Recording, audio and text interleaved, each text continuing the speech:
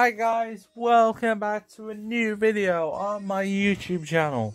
So, this video is to show you something.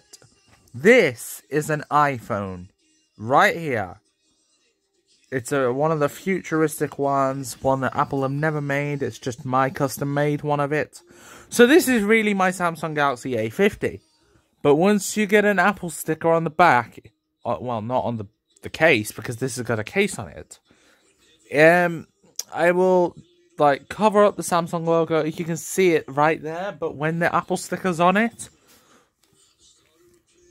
and well, the Samsung A50 color really gives it away, guys. But so at the moment, the screen does look like an iPhone screen. I yet to do the lock screen, but see, wait, did that just unlock underneath the? So yeah, so it is starting to look like an iPhone because the back camera does look like because someone on my YouTube, one of my subscribers said that looks like an iPhone at the back, but it's not.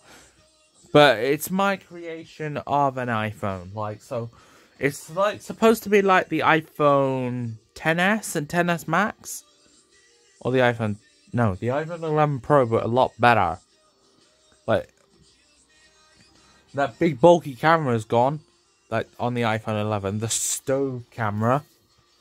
So, yeah, so in this video, that was all I was showing you. So, let the outro speak for itself. Subscribe if you're new, like the video, and we'll see you in the next video.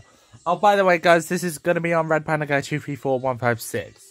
It's not really a phone tech video like the phone review videos that I'm gonna do in the future on Red Panda Guy Tech. So we'll see you in the next one. Let the outro speak for itself, and I know I've already said that. So see you later. Bye.